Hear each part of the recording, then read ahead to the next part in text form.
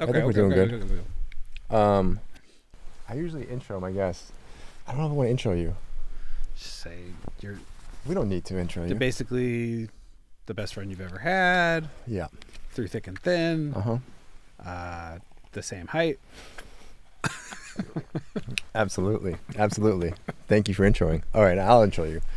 I hate doing this intro. Yeah, we're too close for you to intro me. I'm not going to intro you. Let's just get to it. Weirdly though, like Seth intros me, but it's like it's on his show and it's on TV. And I feel like when he does it, he's like, ugh. Yeah. My next guest is you know my next guest from Saturday Night Live. Like, no shit, I was there. Every guest, I'm just like, I'm sorry for this lame intro. Hold on one second. And then now I'm just like, you know what? Fuck it. Last episode, no intro, guys. Yeah, but then when you listen back, you're probably like, man, wish I had that intro. For the audio, I'll do it, and then for the video, it'll just kick it on. Do it when you're by yourself and you don't have to feel the weirdness of it. You know what I mean? Yeah. Like I should have done that for everyone. You could even do it after I leave the room. You got a single. You get filmmaking. You get filmmaking. Film school buddies. By the way, Akiva was when I interviewed Akiva. Yeah.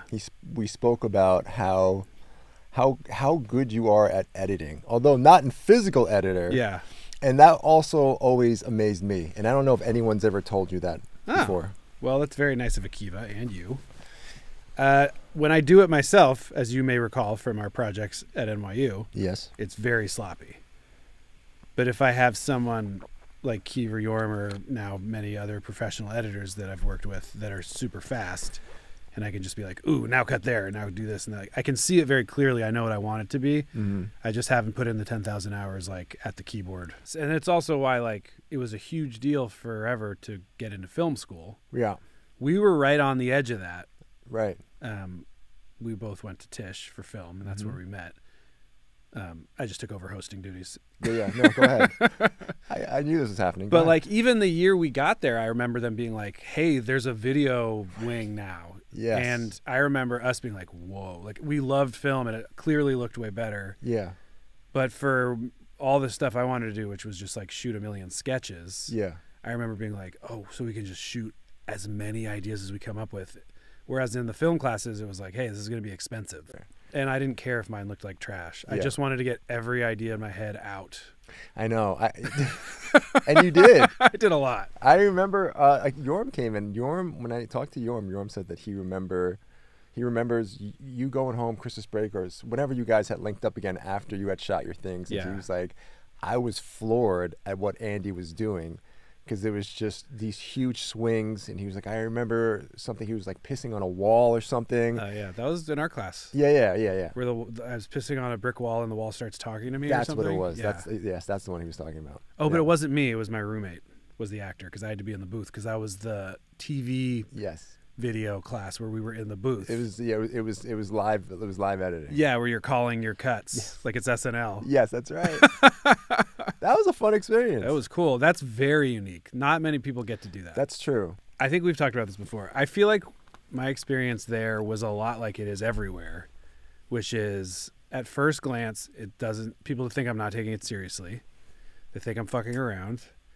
It's too stupid. It's too silly. And then I just keep working, right? I mean, you're the same. We just have like, you just do this thing where it's like, if you know that you're making something you actually want to be making and you keep working, eventually most people are like, all right, well, I got to at least give them credit for working. Yeah.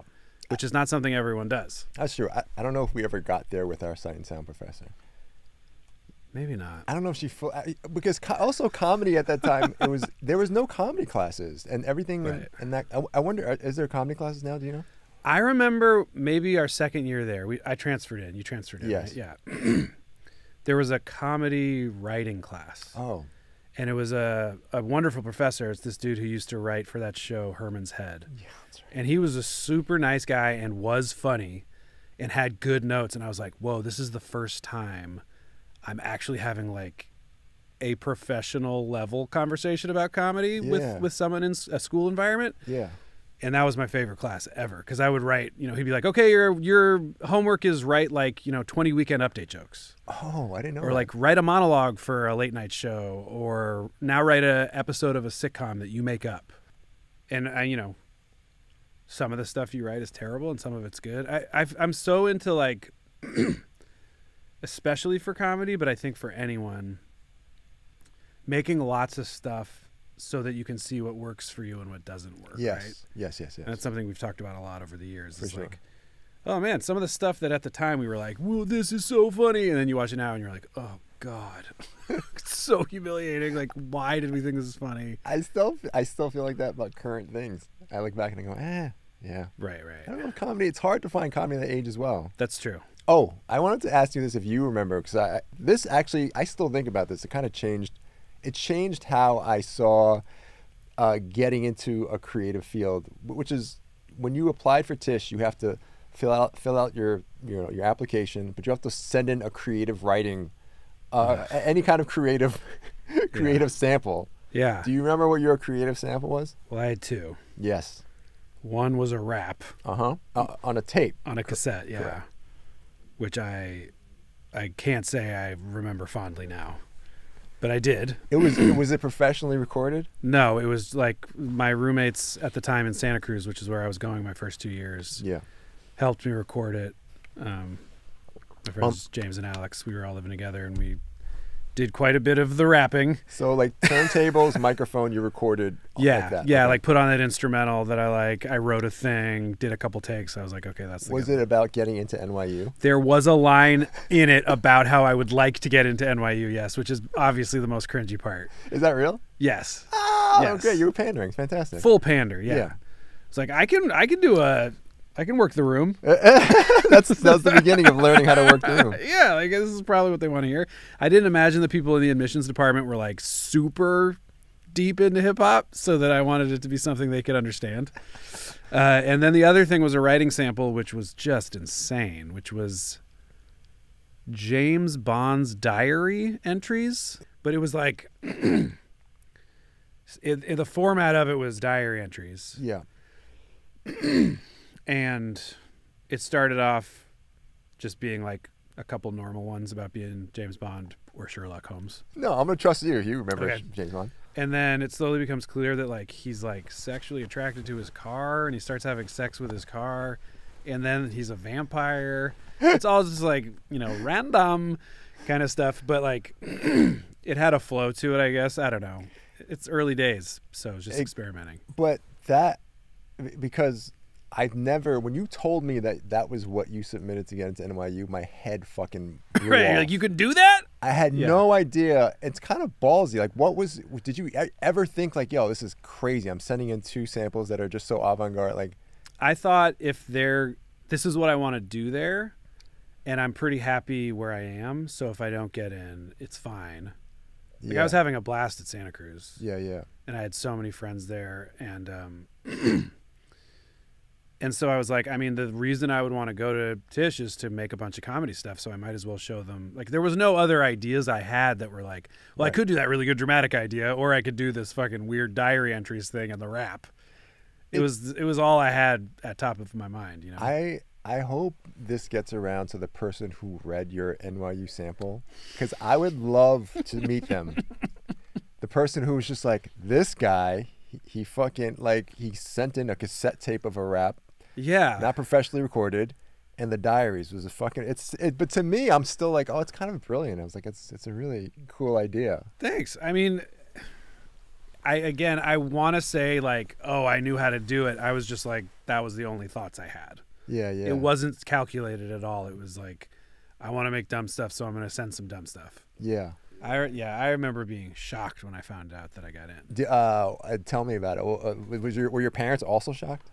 I think they were. I mean, I've talked about this before, and not in a bad way, and in a way that was warranted. My parents were definitely worried that they were like, he's a great, happy person, but he's not like a focused person who is going to do anything with his life. Right. Was sort of how they viewed me. Because you never told them that you were interested in doing comedy professionally or anything. No, I did. I would be like, I want to be on SNL. And they were like, cool. Like, so does every other teenager on earth. Right. But they always said it was after I got into Tisch where they were like, oh, maybe he will do something. Because all of a sudden I went from like not caring about anything. Right. academic to like grinding. Right. And so when you got to NYU, I've seen this in your life a few times, and I want to get to it, but I remember you being super laser focused, even though you were fun and silly. When it came to the work, you were always so focused on that. Right. Like crazy focused in a way that I was like, oh shit, like nothing else matters. Like it's just what is going on that screen. Right. I mean, I would argue some of my worst moments socially were when I was directing stuff at NYU. That was when I decided I didn't really want to direct. Because I was like, I would be too in it. And when a lot of the people performing in the stuff I was making were not actors, they were just friends. Right. And I had a way that I wanted it to be in my head. And I'd be like, sure. no, you're not saying it funny. And they'd be like, dude, I'm here. Like, I had a friend fly out from the Bay. And I was like yelling at him in front of all these like kids in my class. And he was like, bro, fucking chill out. I was like, yeah, I'm sorry. I really want it to be good. Because it's like. You were really focused, yeah. And also at that age, it's like, if this isn't good, then I might not be able to do it. It was a lot. You put a lot of pressure on all those videos, yeah. Yes. But. I mean, and oftentimes, and the thing you learn more and more, the more you do stuff, sometimes the one that you stress out the most on doesn't turn out good. And the one that you don't even really think about too much ends up being great. And you're like, oh, right, great. I should have just been relaxed for all of this. Right. But yeah, it felt kind of urgent. Also, like, my parents were not shy about being like, this is really expensive. Like, don't fuck around. That was part of it. I was working part-time. Yeah. And they were like, you would not have been able to do 4 years of this. You had to transfer in. Yeah.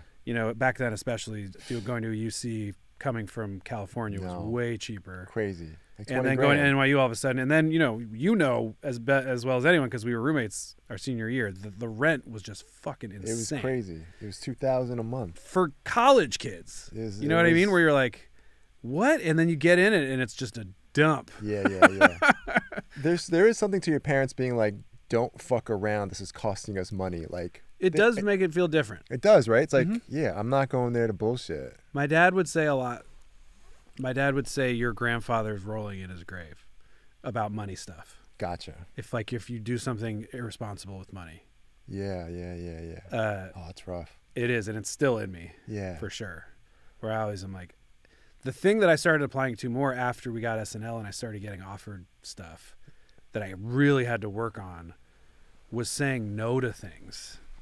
Because they'd be like, hey, we'll give you this money if you do blank. And I'll be like, I don't want to do that, but that's real money. Yeah. Like saying no to legit money every time, I feel weird guilt. Especially when having not been offered anything or very little. Yes. Yeah. For the first few years of it, when that started happening. Yeah.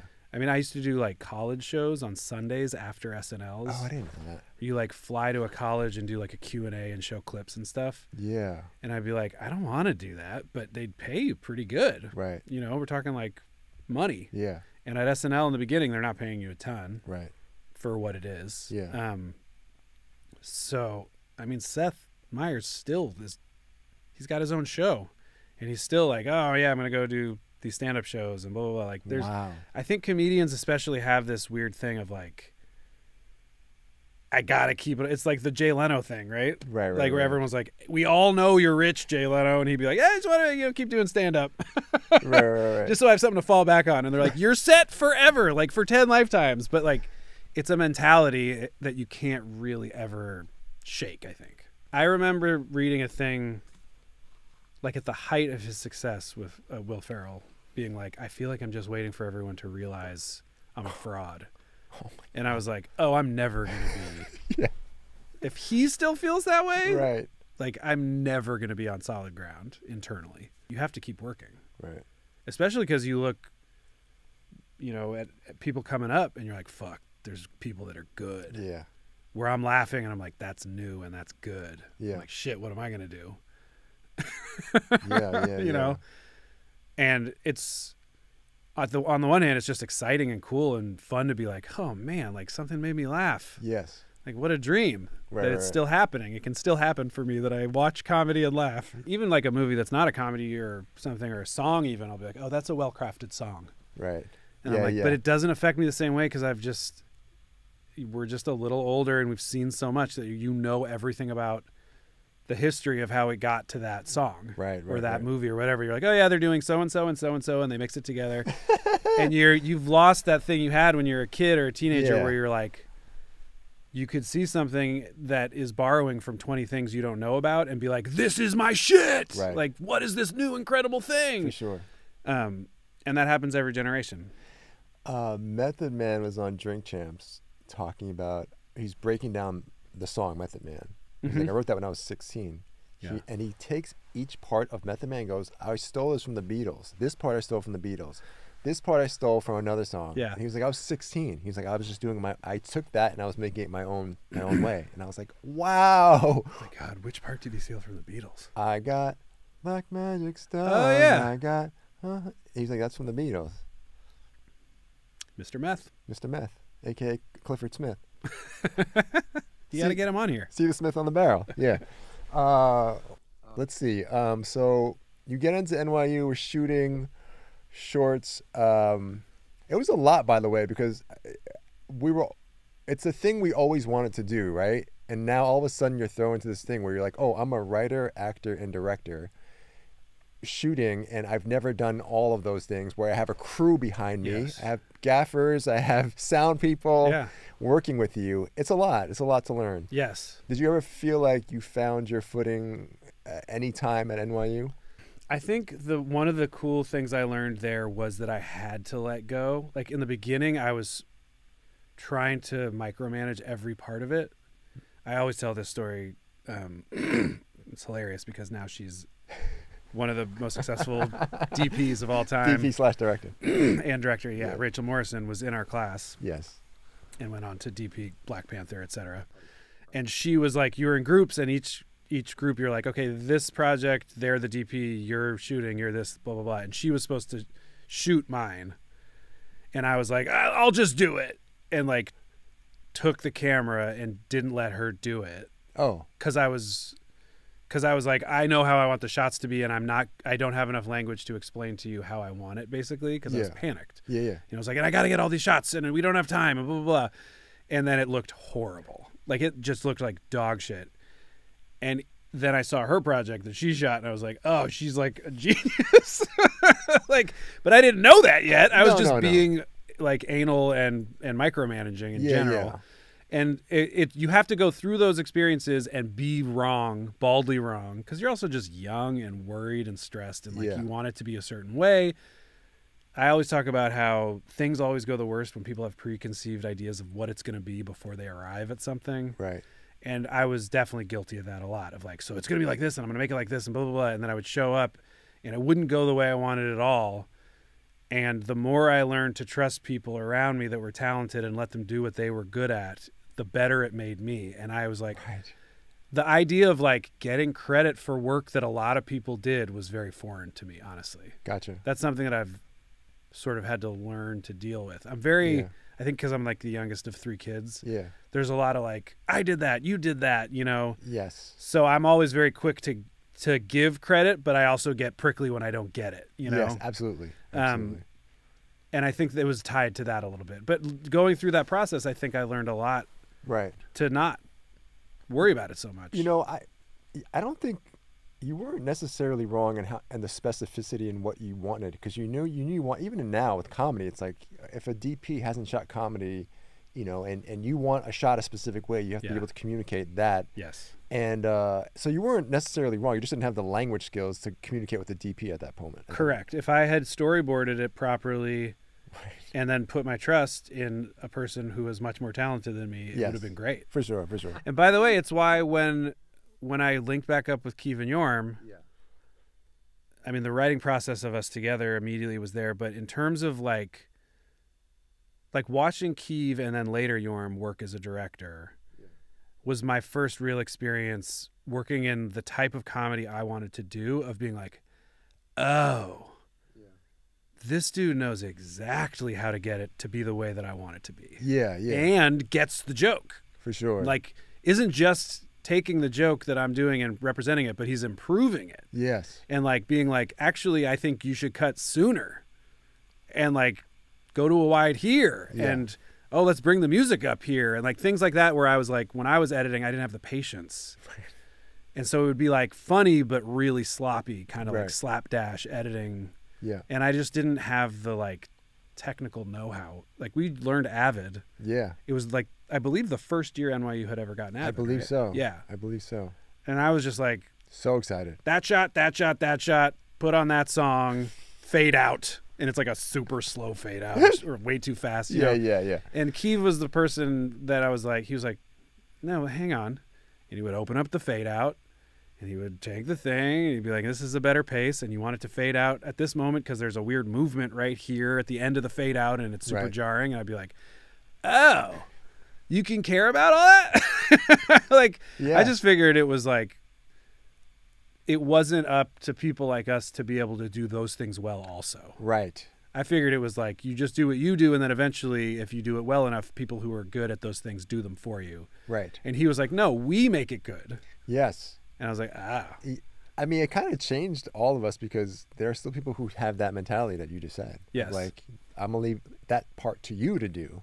But, absolutely. But you are so specific, and actually we all are now. You know, if we see something, we go, nah, cut that sooner. Yes, we all have that in us now. Yes, you can't get, once you've seen it, you can't unsee it. Is it hard for you to be just an actor on a project?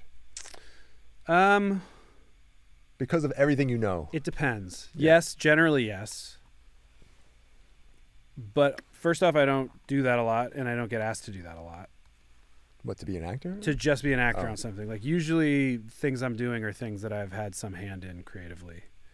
But, you know, I just did this movie, Lee, with Kate Winslet. Right. That's a full-on drama. Mm-hmm. And I'm just an actor, fully. Right. And the reason that I was like, I'm going to do that is because it was Kate Winslet. You know what I mean? Right. Where I was like, I'm never going to get this chance again. She's one of the greatest actors, period, ever. And I thought I could do the part. But it was weird showing up on set and being like, tell me what to do. Like, it's been a while since I had that experience. Because even on Brooklyn, it was like, we had an incredible writing staff, but I was still a producer on it, and I still would give notes on scripts and notes on edits, and, you know, me and Dan Gore would be walking and talking about what the show could be and couldn't be, and, you know, all kinds of stuff. I was creatively very involved, especially as it went on. Yeah. And I had done, 8 years of that? Yeah. And then during that time, we did like Pop Star and 7 Days in Hell. Those were all things that were our projects. Right. So it was different, and it was in some ways really freeing, and in some ways being like, oh man, I hope they take care of me. When you watched the cut of Lee, were you afraid to give notes of like, oh, get out of that scene quicker? Yeah, I didn't really do that. Did you feel like for you really wanted to say something but you couldn't? Well, you know what? No, it wasn't really like, I don't think that would have been appropriate necessarily. Gotcha. Like, it wasn't really my place. I became very friendly with Kate and this other woman, Kate Solomon, who's one of the main producers, and we had this creative discussions about it. Like, they would be like, we're thinking this, we're thinking that, and I'd be like, I think that. But it was never like, it's just different than the other stuff. It's that's their project, right. You know, and you have to stay aware of that, because when it's the other way around, right, and someone's giving me notes on my thing that I didn't ask for, I'm like, hey, you know, right. Like, I put in years of work to get this, to be this project. On the other hand, you should never shut yourself off. Like, a million times someone's been like, I actually think blank, and you have to stay open to that, to be like, oh fuck, that's a good idea. Yes. Like, it's the thing we were just talking about we learned at Tisch is like, everyone who has a good idea is a good idea. Like, it doesn't matter who they are, what department, you know, it could be your mom, it could be some random person at a screening. If someone's like, I actually thought this, if it resonates with you, you have to keep your creative like heart open to that. That's true. Because in the end, if it's better, it's just better, and that's just better for you. That's true. That's true. And then do you think some of that is when you fight those things, is that ego? Yes. I mean, the number of times I've been like, who are you? Who the fuck are you telling me? You know? The immediate response is defensiveness. Yeah, you immediately recoil because you put so much of your time and energy and, for sure, you know. And we're also like, we don't know what your references are. I don't know, you know, what you like, because then your notes are invalid to my. So there's a bunch of things. And there's plenty of times when you've made like we've made stuff over the years, and showed it to people, and they were like, "That doesn't work. You got to get rid of this." Da da da da. And then it ends up that people love it. Right. And we don't change those things, and we stick to our guns. You know what I mean? And we're like, it's just that person didn't like it. Right. And that's how it works. Like no one likes everything. Exactly. Exactly. So you have to be open, but also like know what you want something to be going into it, so you don't end up kind of at sea. Right. Right. Right. I mean, should we talk about that? I was really annoying for a long time. Wait, for who? For teachers or friends? I think both. I think there were a few years there where I was like so like desperate to be seen and to be thought of as funny and to do comedy that I would just do whatever. In LA, or is this in New York? I would say towards the end at NYU and in the beginning years in LA too. Yeah. Okay. I used to be, especially when we would start drinking, I would just be like, just goofy shit. You know what I mean? Nothing harmful, but like just obnoxious. Like I just wouldn't shut the fuck up. Yeah. Because I wanted it so bad. I wanted everyone, everywhere we went, to laugh. Yep. And that was not always the case. I do remember, I don't know if you remember this, you and Keeve, I was at a party with you and Keeve. We went to some party in a very rich area, and we started walking in, and it was almost like the version of like an MC battle. Do you remember this? And you guys would go to try to find the funniest guys and out-funny them. Really? Yes. That I don't recall. And then you'd walk away and be like, those guys aren't funny. And I was like, how do you know? I don't know. What proved that? I have no recollection of that, but I love it. It was very funny. It was you and Keeve, and you guys were just finding a sync of like your comedy and just doing it and trying to out funny these guys. It was very funny. Huh. Yeah. I mean, I'm not surprised to hear it based on what I was just saying. It was we were psycho. You know, we would work like we had odd jobs, and then at night and on weekends we were just writing and shooting. So we moved out to LA together. What was the immediate goal for you guys? I mean, it kind of was happenstance. I don't know if the other guys talked about this, but me, Keeve, and Yorm had gone to high school together and were friends, and we bumped into each other. I bumped into Yorm randomly in Berkeley on College Avenue when I was home. And we were just like, we should catch up. We should, you know, he was like, oh, me and Keeve have been doing videos. And obviously, you know, I had stayed seeing Keeve here and there at Santa Cruz. And basically we started hanging out again and talking about it. And we're like, the three of us should work together because we all want to do the same thing. And I mean, at that time, I was like, Yorm is a really good actor and he's super funny. And I mean, I still think that. At that time, I guess I more mean like, in compared to myself, I was like, Yorm's like knows what the fuck he's doing. Yeah. Which was the case. You know, me and Keeve from the acting side of it were just kind of flailing and doing things, like trying things we thought were funny. Yeah. And we were funny. Yeah. But Yorm could actually like, he had a process and stuff. And he was great in Keeve's stuff. And Keeve, you know, Keeve's student films were much less scattershot. They were much more controlled. Yeah. And mine had maybe bigger swings and so more misses, but maybe bigger laughs at times. And we were like, we should smush what we got together. Like, it was very deliberate. Oh, interesting. And then, so we decided, we were like, either we should try to get a place in Berkeley so we're close to our families and like make stuff, and then see if we can build up a catalog of things enough to then try and do LA, or should we just move to LA and go for it? Oh, I didn't know that. And we were like, if we move to LA now, we'll struggle more in the beginning because we're going to have to work jobs we don't like and pay rent more. And, but we just went for it. Yorm had already been living down there. So me and Keith went down and stayed at his little like studio apartment and looked for a place. We found the original Lonely Island house. Yeah. And that was it. You know, we were doing temp jobs for a while. I worked the night shift at a post-coloring house called Company 3, which is still a successful business. I remember you telling me a great story of working the night shift at that color correction place. That Hype Williams came in to color correct the music video. Yeah. Do you remember which video it was? No, which one was it? I don't remember. Oh God, I thought you were going to tell me. No, I wish you remembered, but you remember. I remember you going. I walked into the bay and it just smelled like weed smoke, and I was like, "You could do that? Yeah. What the fuck? Yeah.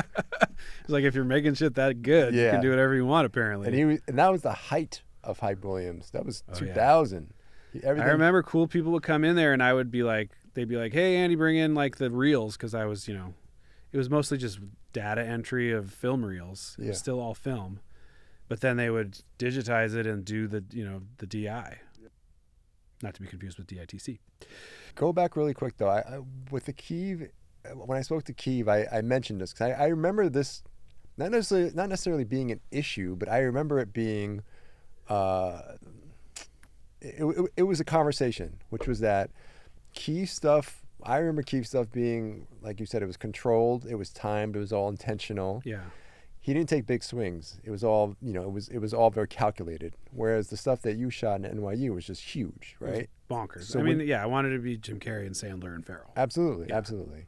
And and when you guys started working together, I asked Kiev if was there ever a compromise in styles. Yeah. Do you remember any conversations happening or anything like that while you were shooting of like, oh, we're not gonna agree on this? Sometimes, but the cool thing about, we were shooting with mostly the three of us, and then when you moved there too, we started shooting with you more, and we had other friends we shot with. Yeah. But generally speaking, if you have a group that's three or more, we quickly just adopted the rule of like, if it's 2 out of 3, then we'll do it. Yeah. And that served us really well and still does. Yeah. Like there's certain things we've done where one of us was like, I don't really get this, but 2 of us would be really excited about it. Yeah. And so the rule, we had an active like spoken rule, like if 2 out of 3 want to do it, then it's happening. Gotcha. And that has helped so many times. There's so many times one of us didn't get it and the other 2 did. And then later they were like, yeah, it was great. I just didn't get it. I wasn't there for the inception of it, or I just didn't see it. Right. But you 2 guys did see it, and now I'm so glad it exists, and I get to be a part of it, even though I didn't get it. Like it's the most democratic process. Yes. And you can't be mad about that, No. And it works out a lot of the time. Yeah. And sometimes it's even 2 out of 3 don't like something, and one's like, well, I'm going to do it anyway. And I would say almost every time it's like, yeah, it's not good enough. Yeah. But for whatever reason, the 2 out of 3 thing has always worked really well. You know what I remember? I remember that during that time we all lived together, you had a really good work ethic as far as actually maintaining a 9-to-5 job. Right. Akiva did not have a job. No, he just went into debt. Yeah, I would get my PA jobs, and then there was a gap where I didn't work because I just was like, oh, I just want to not work for a minute and write and whatever. But I felt like you always maintained something. Is that also from your dad? I don't know. I think I maybe was fearful that if I wasn't earning money, that I was going to be in trouble. Whereas Kiev was just confident. He was like, no, I'll just go into debt. It'll be like, what's the worst it could be? Like 10 grand after a few years? It went 20, I think. 20, and then we got SNL. He was so right. He was right. I'm still mad about it. He was just kicking it. I remember we would go visit you at Ubu Productions. That's right. And it would make you furious. Oh, yeah. I was like, this guy's just doing it. But he never had that. He's always had a different level of like, it'll be fine. Right. And I'm sure it's a family thing. For sure. It just comes, I don't know where that confidence comes from. And maybe it's just the confidence in himself where he just knows he's smart and going to figure it out. Whereas for me, I'm just like, I don't know. It could be a disaster. Did you have any doubt that it would not work out? All the time. Really? Yeah. I didn't know this. All the time. Once we got down there and started making stuff, and I started doing stand-up. Yes. And I sort of started getting the lay of the land. I was like, stand-up was interesting. We've had this conversation a million times, but when I would do stand-up, some nights I would kill. Yeah. But most nights, 20% of the audience loved it. Yes. And 80% was like, yeah, smiling. yep. And I was like, so whatever it is that I like is not the broad thing. Mass appeal. Yeah, I don't show up and just be like, everyone loves this. It was too like meta and eating itself and like, Yeah. you know, post Steve Martin's post, you Right, know. right. And which I didn't even realize, by the way. I mean, explain for people who don't really know. Your stand-up was you would set people up. It was kind of just making fun of stand-up. Yeah, you would set people up with a premise, and you think that you're going to get the punchline, and you Yes. don't give them the punchline at all. No, it would always end up being something weird. Yeah. And by the way, even that now is so played out. You Right. know, at the time it felt like edgy. Right. Because everyone was trying to get a sitcom, so everyone was like right down the middle, like saying "so I'm single," like after a joke was a real joke, and I would do it sarcastically. Yes, that's right. And that was like, that's funny because people really do that, and it's lame. You lost 80% of the audience at that point. Yes, Yes. they're like, why is this guy so loud? Yeah. I was remembering this yesterday. Do you remember a bit I used to do where it was just an old guy having sex? I vaguely. It was just like 3 minutes of just like, oh yes. yeah. Oh no! Like it was just, there was no joke. It was just annoying. I will say I think I went to a lot of your bringer nights. Thank you, I appreciate that. Of course, at 2 drink minimum. Yep, a lot of money. You know how it goes. I think I probably owe you. No, I owe you a thing. I will say for me it didn't even matter the content. I think some people were just looking like really focused in on this content, but for me, I told you this before, it was your delivery and your presence on stage and your energy that you couldn't stop looking at. Like even if you didn't like it, you're like, I can't stop looking at this guy in the best way possible. Yeah, that's very flattering. I mean, I loved doing it. Because why? Because I had always wanted to, I guess. Yeah. Like I remember some guy, the guy who used to run the bringer nights, would tell you, like, do you remember this? He'd be like, Andy, we should take stand-up more seriously. Yeah. And you were focused on Lonely Island videos, and I forgot what you said to him, but do you remember that? If it's the same thing I'm remembering, he would say, you always show up and do new material that's not worked out, but you have a great 10 minutes. You should always do your best 10 minutes because you never know who's going to be there. Got it. Is that the same time? It might have been. I remember that. But by the way, even that over the next 5 years, like there was like the Largo movement, quote unquote, that kind of wiped that away from stand-up in general. And it at that time it was like a very like, whoa, they just come up there with their notebook and try new stuff every night. And now I feel like that's very common. Yeah, and has been for a while. Absolutely. But when I was doing it, and I was chasing the Largo scene basically of like, I gotta write a new joke, you know, at least 1 or 2 new things every time I perform. Right. And because otherwise I'll just have the same 10 minutes forever. I didn't want stand-up to be my career. Got it. But it was an outlet. It was an outlet for performing your own stuff that you found fulfilling. Yes, and just getting confident and building a voice. And a lot of my SNL auditions were my stand-up. Absolutely. And I had that confidence, and I had developed a bit of a stage presence because I had done that for 7 years on and off. Right. So it was very helpful to me. Yeah. Yeah. What was the big thing? I felt like Comedy Blend when you got asked to do the Comedy Central special. Oh, Premium Blend. Premium Blend, sorry. Yeah, that's the furthest I ever took stand up. Like being told like, hey, you're going to be doing comedy on television. Yeah. That was definitely the biggest thing that had happened for me. Absolutely. Yeah. And were you your stand-up set was pretty meta at the time too, right? Yes. But I only ended up doing like 8 or 9 minutes. Right. Do you remember how it went? Did it go good? It was good, yeah. It was so, I mean, I went to New York and like, I was, they put you in hair and makeup and you're on stage and you're filming and you're in front of a huge crowd and you know it's for TV. And, but just to have been able to have done it and like then have a clip on comedycentral.com where you're like, hey, if anyone wants to know who I am, that's me. Like I exist, I've been in front of a real camera basically. But we were still assistants. Like Yorm was the writer's PA at Spin City and I was working at Ubu. Yeah. When we got agents based on all the stuff we had shot ourselves. Yeah. And she talked about that as well. Oh, did he? Yeah. And she was so nice to us. He said that he thought you were adorably funny, and Yorm was very funny, and the writer's assistant on the show would like go play video games while they were on break, and he was like, he doesn't want it. Those guys want it. Right. Yeah. And he said that it was great, and that he's like it wasn't even a question that you guys were going to do something. Oh, So he was like, I just had to help that along. He did. He was a sweet guy. Him and Brooke, they really helped us out. They did not need to. No. Fallon has said similar things, because when we got SNL, it's because we wrote for Jimmy on the MTV Movie Awards. Yeah. To us, we did not know it was an option to not be like working all the time. Right. You know? Yeah.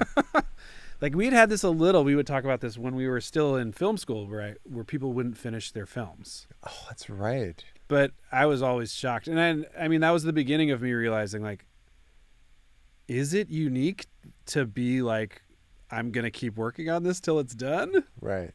But over the years, I have found that it is. It is. Yeah. Yeah. To be passionate enough to and have an interest enough in your project still.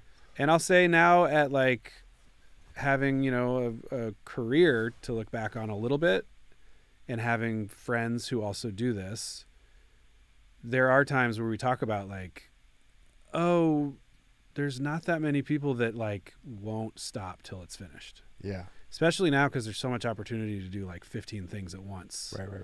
There's a lot more of like, yeah, and it's pretty much there, and like people just walk away. Yeah. And then someone else will finish it. Yeah. And you're just like, what? But how can you, in your heart, let it go like that? It's like, to me, I'm like, I have a connection to it.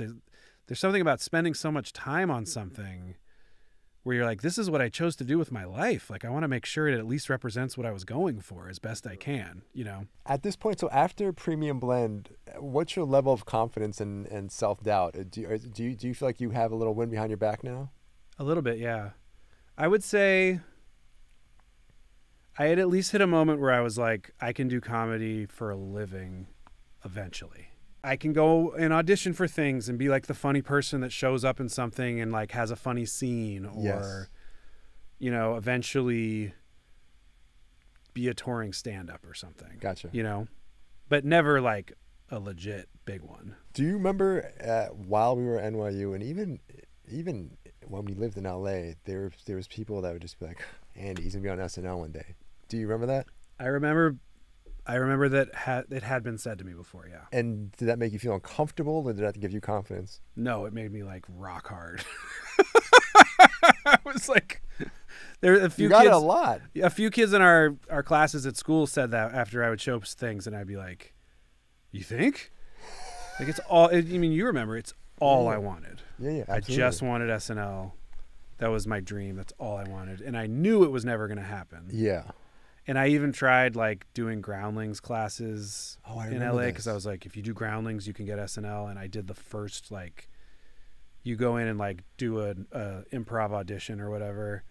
And I remember I did so badly, and I was so all over the place. And they're like, you go in our advanced one and you go in the lower one, and they put me in the lower one. Yeah. And I was like, fuck this. This is not how I'm going to do it. You know, like it's not for me. Yeah. I need to have it more like controlled, where I write something ahead of time. I just knew that I didn't want to be improv. And by the way, to this day, I don't consider myself like an incredible improv person. Right. Like when we're shooting stuff, it's very infrequent that it's like, okay, now just do whatever. And I don't think about what I'm going to do before we do it. You know, like we'll do a ton of alts. Right. Or I'll think of, I mean, it's like when you're like in a freestyle circle and you're like, my first line is going to be this. So you know you're going to come in with a good firstie. And then the second, and then it falls to parts, and they go, oh my God, everybody knows. Got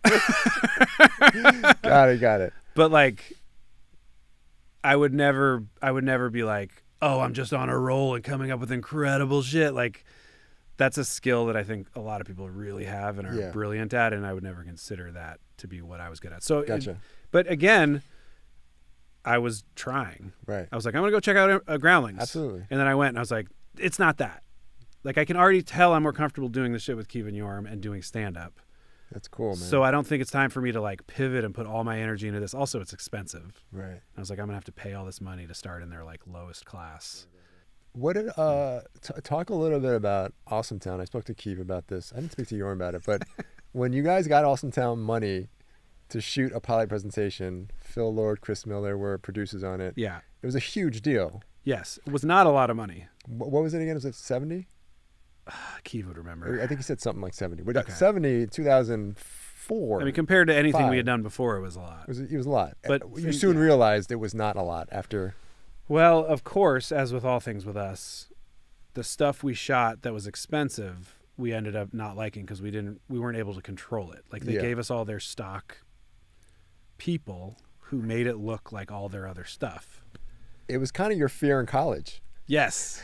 It came true. It came true. It just happened to be Rachel Morrison, who you were doing it. Yes, I just blew it that first time. I was wrong, and so I'm scarred forever. Right. I'm sorry, Rachel. You're the greatest. Yeah. But yes, we did like in studio stuff, and we shot on stages, and some of it came out pretty good. But then we were like, we have more stuff we want to shoot, and we just went off and shot it on our own. The opening song. Like we cut in this thing of Yorm rapping in an alley that was the funniest part of the song. And it wasn't there before, and those are things we all shot essentially for free. Yeah. Those days were like $100 for bagels to give to everybody. Yeah. And we had been doing a lot of stuff like that because of Channel 101 and also shooting our own stuff. But like we knew we wanted there to be a music video. We knew we wanted sketches. And then at that time, they were like, we want you to do a thing where it's you in front of a live audience because everyone was just ripping off Chappelle. Yeah. That format became the format of every sketch show that came out after it for like 5 years. And we did not want to do it that way because we were like, it's just another one of those. Yeah. So we wrote fake bits in that format. Right? Yeah. Where it was like we brought out our moms and like the audience started chanting moms in this really psychotic, like Big Brother weird way. Stuff like that, you know? And it ended up like being like kind of funny, kind of uncanny valley weirdness. Yeah. Of like it's not quite a show and it's not quite a sketch. And we ended up, they ended up not doing the show on Fox, which we were not surprised. And then we recut it the way that we wanted without those things and just the sketches we thought were funny. But were you, and I remember, Keith said that he wasn't even upset when Fox passed, but were you upset when Fox passed on it? I was expecting it. Yeah. Like when they gave us the deal, I was like, we don't make this tone. Right. Like we weren't stupid. We watched everything they put on. It was big, broad business, and they had a lot of quality stuff, but none of it was like what we wanted to make. Gotcha. So you weren't that upset about it? I mean, I was bummed, but not surprised. Right. Craziest thing about everyone passing on Awesome Town is we were like, we're fucked. That was our big shot. Gotcha. And we blew it, or people didn't get it. And then we got SNL like right after. Yeah. And I think Premium Blend was in there somewhere also.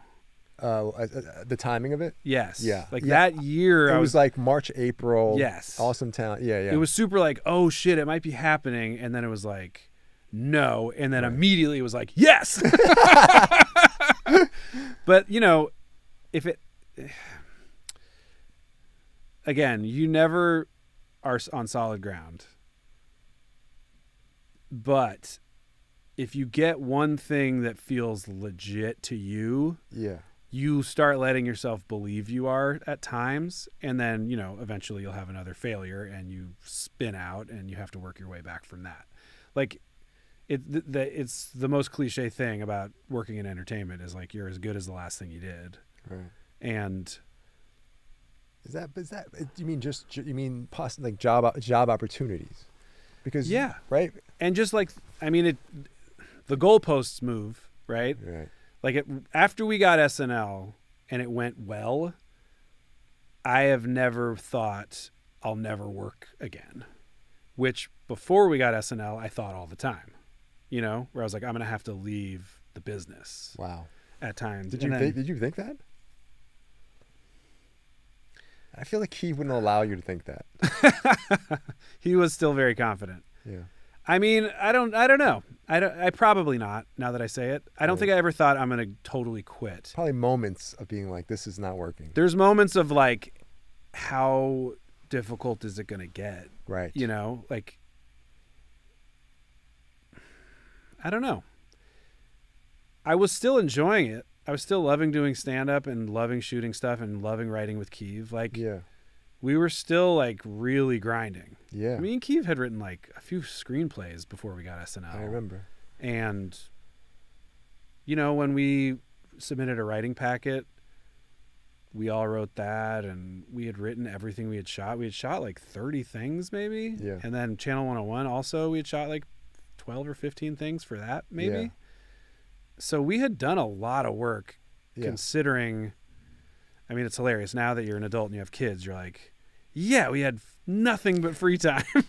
Right.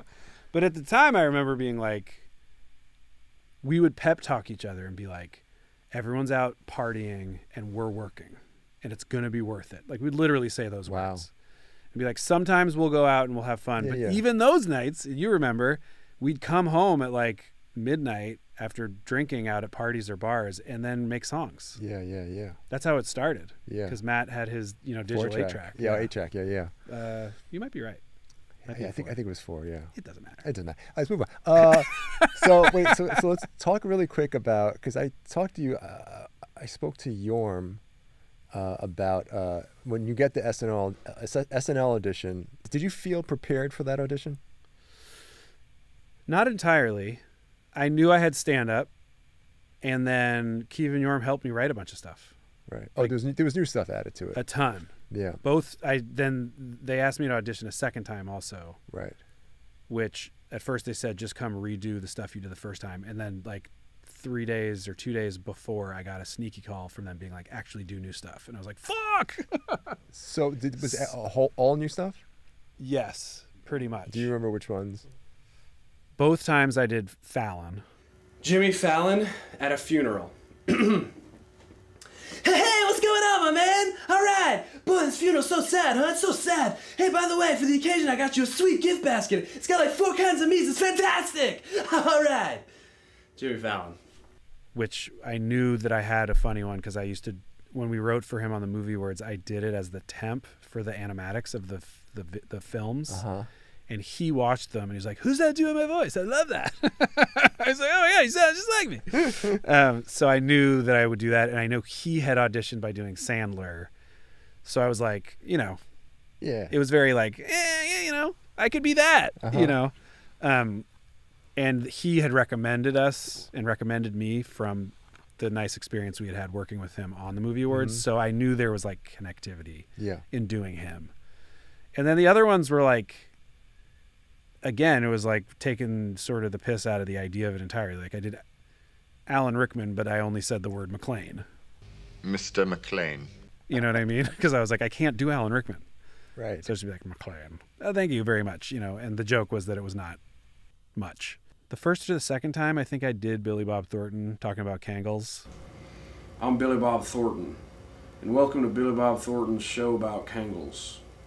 Kangles are, of course, the brand of hat that I adore so much, and this is the only show that explores all facets of the Kangol lifestyle. The first thing I'm going to do today on the show is call my good friend Samuel L. Jackson and ask him what kind of Kangol he's wearing. Which was something that, like, I had never even tried before they asked me to audition. Gotcha. And I was just like, okay. I did the Swedish Chef, which was just nonsense. This is the Swedish Chef from The Muppet Show sings the hits. You Give Love a Bad Name by Bon Jovi. Smorgy, smorg, smorg, smorg, smorg, smorgy, smorgy, smorg, smorg, smorg, smorg, smorg. Give It Away by the Red Hot Chili Peppers. Smorgy, borg, smorgy, borg, smorgy, borg, borg. Smorgy, borg, smorgy, borg, smorgy, borg, borg, borg, borg, never done it, borg, and borg, dorg. Time After Time by Cyndi Lauper. Smorgy, borg, smorgy, borg, smorgy, borg, borg, smorg. Smorg, borgy, borg. Do you remember getting any laughs during your audition? Yes. Do you remember from who? Tina laughed. I mean, I think she probably was a good laugher because she had been through it and wanted to make people feel comfortable. Uh-huh. But I didn't know that. So when I heard her laughing, I was like, oh shit, that's Tina. Like, that's fucking Tina Fey just laughed at my joke. And it definitely gave me confidence. I'll say this. When I first got asked to do it, I was like, this is the moment of my life. I definitely knew it was. Because, I mean, there was no confusion. It wasn't like, oh shit, I never thought about this. It was like, this is all I've thought about since I was 8. Yeah. So I assumed I wouldn't get it. The first time? Beforehand. Yeah. I was like, I'm sure I won't get it, but I'm going to get to try. And that's so crazy, you know? And then after the first one, I did get feedback like, they liked you. And I was like, okay. Once I heard that, I was like, oh, I'm going to fucking get it. Wow. Not that I thought I was going to, but like, I am going to do whatever I can, you know? It's that feeling like to have it like so close, you know. I feel so horrible for people that auditioned and did well and didn't get it. Right. There's so many funny people, so many people that are so much funnier than me that have auditioned for SNL and didn't get it because for whatever reason they're like, well, this year they weren't right for what we needed or whatever. And have done well in their careers. Yes. Absolutely. Many have gone on to be a lot more successful than a lot of SNL cast members. But I know for most people in comedy, especially if you end up auditioning for SNL, it's because you love SNL and you want to be on SNL. So I can't imagine how painful it would have been for me to have gotten that close and not gotten it. But I don't know. Maybe it's because Jimmy was recommending us or something, but I just felt way more comfortable than I thought I was going to. Right. Like I was nervous. I threw up like the day of my first audition. Yeah. Because it was like, this is it. You know, my brain was going crazy. Sure. But once I was there, I was like, I know what this is. I've watched fucking every SNL, you know? Right. And I know what I can do, and I'm just going to do what I do, and that's all I can do. I can't make it suddenly be that I'm like a master impressionist or someone who has developed a character for 5 years. Yeah. So I just had as much fun with it as I could. And then they asked me to do the second one. And Yorm came and auditioned that time as well. Yeah. And Keith had a writer's meeting, and we put together our writing packet for the 3 of us together. But I will say the fact that they asked me back, and they asked Keith and Yorm, right, and they asked for our packet, and we had become friendly with them through working with Jimmy, and we were friendly with Forte. I was like, we feel like we're right there, you know? Right.